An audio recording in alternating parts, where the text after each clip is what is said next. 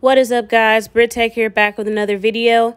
And today I'm going to be showing you how to deactivate or delete your Zoom account. So this is what you need to do. We're going to go ahead and instead of going to the Zoom application, you're going to have to open it up in the web browser. So we're going to go ahead and go to our web browser of choice. And then once you open up the web browser, you're going to type into the search field zoom.us and then select enter. And then that's going to bring up the Zoom homepage. So go to the top right and select the three lines and then scroll down to sign in and select that.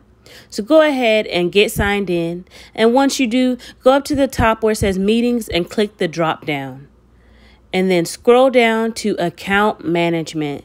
And under account management, go ahead and select account profile. And then scroll down and terminate my account. And so that's pretty much how you do it. Go ahead and confirm, yes, you want to terminate the account. And then that's going to automatically terminate your account for Zoom. That's how you do it, guys. As you can see, it says terminate your account success. So I hope you enjoyed this video. Don't forget to like, comment, and subscribe, and I'll see you guys next time. Peace.